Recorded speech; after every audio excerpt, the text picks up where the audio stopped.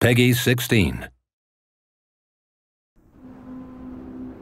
Hello, I'm Adam Hitaney. I'm the head of game design at Deck 13 Interactive, and I would like to welcome you to our demo of The Surge. With me today is Sebastian Zoibelt. He'll be doing the driving today.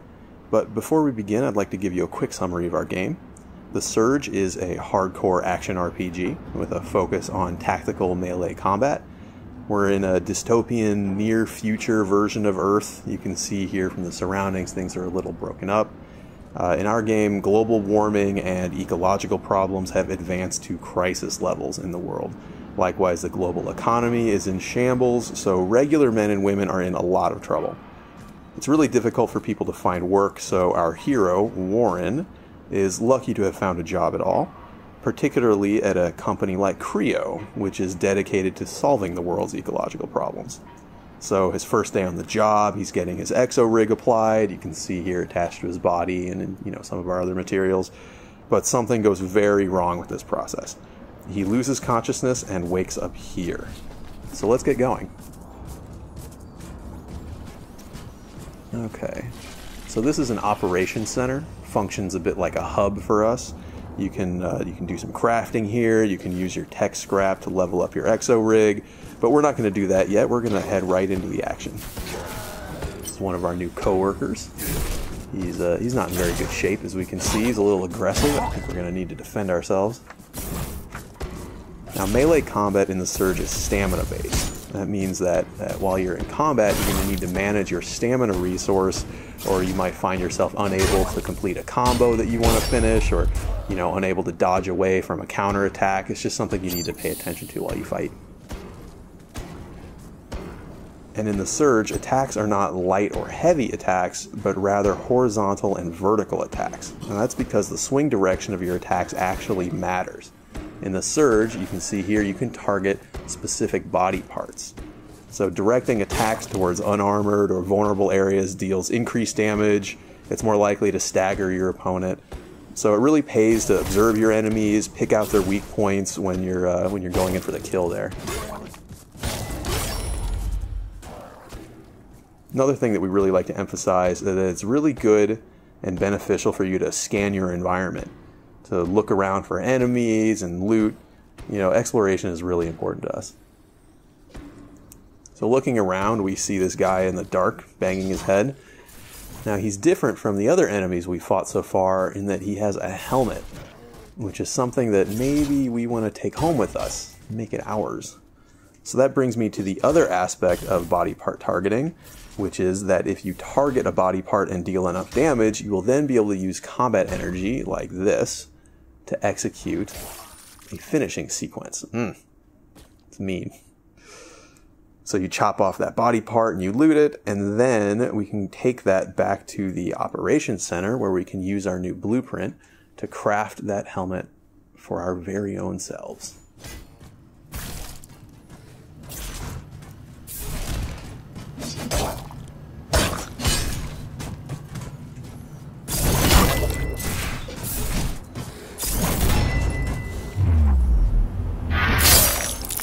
That's not very nice. So moving further into the area here, you can see that we don't have just humanoid enemies, we also have a variety of robotic enemies. Many of these will also have limbs that can be chopped off. This could give you various rewards, new implants, new weapons, things like that. But these disassembly drones are more simple. They don't have different body parts, they're just trying to chop you up. But we're not going to let them do that.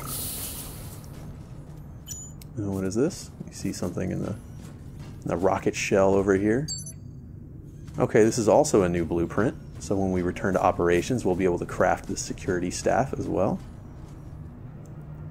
Looks like we're not able to go through that door yet, but there is an overcharge station nearby. So overcharging allows you to channel the core power of your exo rig to overload some circuits. Sometimes that'll open doors, sometimes that will add power to places that had no power. And sometimes it will allow you to be jumped by a giant robot dog. You can see here the robot dog is a little bit of a mini boss for the purposes of this demo. It's much more aggressive than the other enemies we fought. deals a lot more damage, but you can see it also has a weakness. If we punch it right in its robot eye when it's leaping at us, we can actually interrupt it and then score a follow-up attack of our own.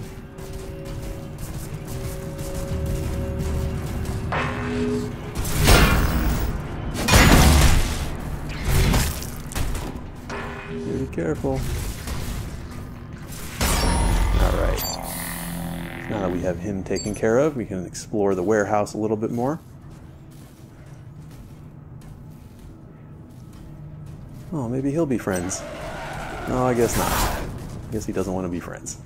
Something that's really important to us is that all of our enemies have purpose in the world. You can see that these guys, they have a heavier rig, they have these forklift weapons.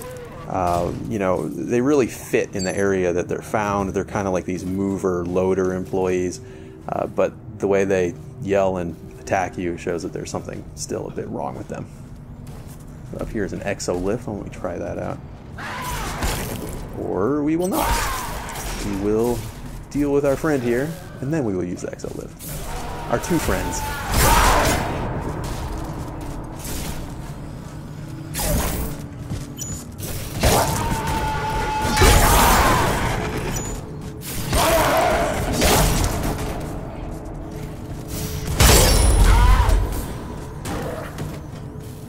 Alright, well done. 2 for 1. Okay, so an exolift, it's the way that Warren can reach different vertical areas, can go higher or lower. It functions very much like a ladder, but we think it's cooler. Now here's another overcharge station. The difference is that this one is higher level. Now, like I mentioned before, exploration is a major element of the game for us, and you'll have a lot of reasons to explore the world of the Surge. We see our levels as being pretty Metroidvanian in nature. They're really interconnected, and you'll find a lot of areas that you're not able to access until later in the game, until you have more power or different capabilities. So when you find something that you're not able to open yet, it's really a good reason to backtrack later to fully explore. A lot of times you'll find other encounters or rare loot. But now that we've turned on the power to the warehouse here, we're able to go through this door that we just opened, which seems to open up a shortcut back to the operations. So that's a pretty good opportunity for us to craft some new gear with all these blueprints that we've gathered.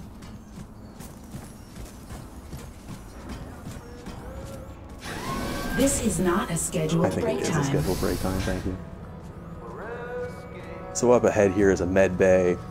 This is what allows you to use your tech scrap to power up your exo rig. It heals you, of course. And then here we have a crafting station, so let's use that. Okay, so we see the blueprints that we've acquired so far. We see the helmet, we see the staff. Let's go ahead and make these things. Make a staff, make the loader weapons. And this is really the core gear loop for the game. You know, you cut off pieces from your enemies, you learn the blueprints, and then you use those to craft new equipment for yourself. So let's go ahead and try on some of these things that we've crafted. Security staff, loader weapons, sweet new helmet that we got before, and we also have this armor piece. Now, this particular piece of chest armor will illuminate in the darkness. It casts these bright lights. It helps you to see, helps you to find enemies and find loot. You know, other armors will, you know, do things like protect you from environmental hazards. So it's really important for you to experiment with different pieces of equipment, see what sort of special effects they give, so that you know how to approach all the challenges of the world in the most effective way. So like I said, we can use tech scrap at the med bay to level up our core power. Looks like right now, yeah, we don't have enough to get a full level up yet, but that's okay, because now we've banked that tech scrap so we don't lose it when we die. And then we also have the implants, which I mentioned before. So implants can have passive benefits. They can also be active injectables like Sebastian has been using to recover his health when he's low. But all implants use different amounts of core power. So as you play the game, you really have to sort of balance the core power requirements and your total core power against the you know, your personal gameplay style and the sort of effects that you think are most important. Alright, so why don't we head out and try some of these new toys that we've made. Be careful out there. Okay, so this is the way we like to do cutscenes in the Surge. We don't like to take control of your camera, you know, we make the cutscenes all part of the movie. What that means is that whether you watch them or not, they're always just going to occur around you, and whether you pay attention or not, it's really up to you. Sometimes we'll offer a context camera so you can have a more cinematic view, but it's never required. It's always your choice. And all of our different weapons, they have different move sets, different feels altogether, different finishing sequences. Pretty brutal. So as you get new weapons in the Surge, you'll really want to test them out, see which one feels the best to you, which one is most effective in your own hands. It's really your choice.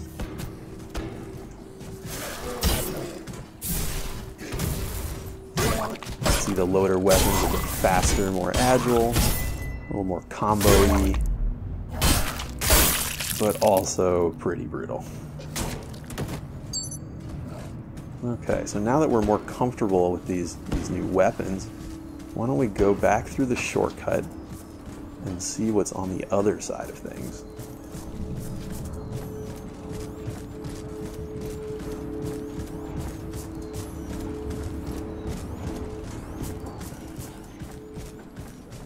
Super dangerous.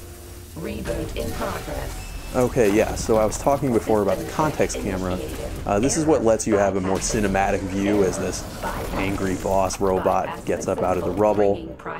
You can watch it if you want. You can also prepare for the boss fight. That's totally fine. You can see he wanted to shoot you with the railgun. Fortunately for him, it has malfunctioned, so he's going to have to use a little bit more of a personal touch.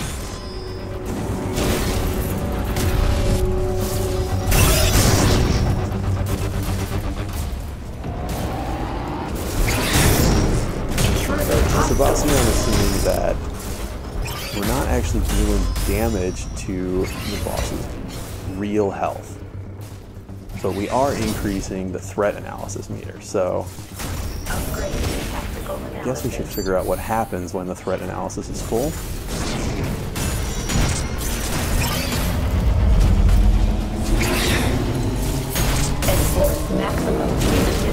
Punitive measures, huh? Rehabilitation implemented. Well, of course. Rockets.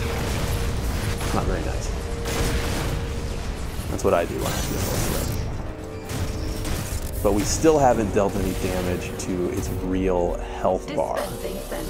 So maybe, if we're careful, we can use those rockets against it somehow. Oh, it's pretty close.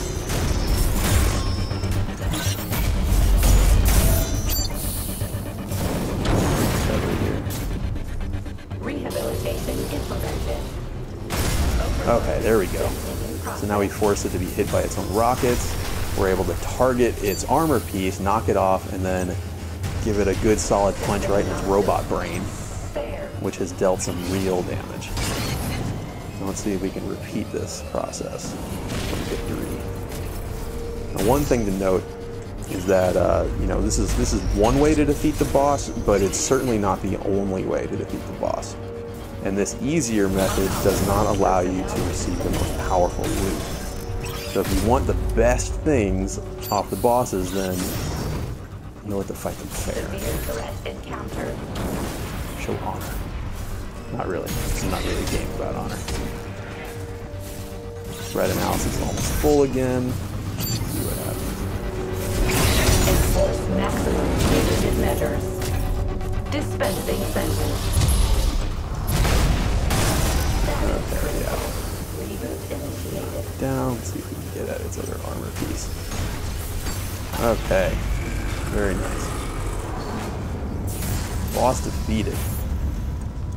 Well done. So that's the Surge. Scheduled for release in 2017 on next-gen consoles and PC. Once again, I'm Adam Hatani for Deck 13 Interactive. Thanks for watching.